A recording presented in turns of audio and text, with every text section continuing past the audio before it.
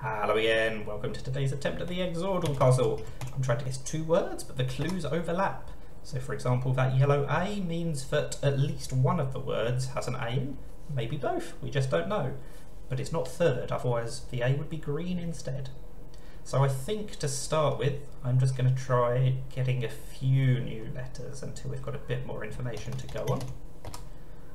It will also auto-populate a word at the top. It goes one letter at a time, but that's just to give you a little bit more information. I'm going to try one more set of 5 new letters. Let's try bulky.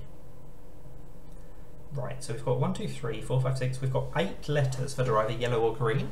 We have to have at most 10, of course, because 2 5-letter words. So we're doing pretty well, I think. Trouble is, we've got quite a lot of yellows and a lot of greens. So what's a sensible thing to try? How about, I sort of want to use the T and the P, or maybe the F, because we haven't used those yet.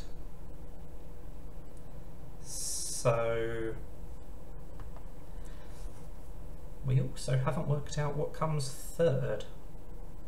It's not a vowel unless it's another O, because it can't be A or I, and we don't have any E's or U's.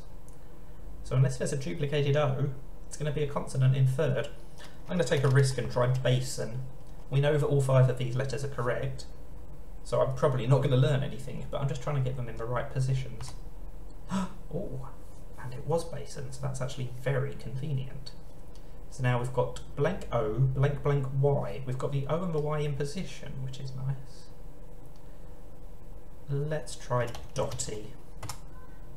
Okay, so there's no T's at all, and D is not the first letter, so maybe woody, because it could of course be a duplicated O, as I said earlier, and it was.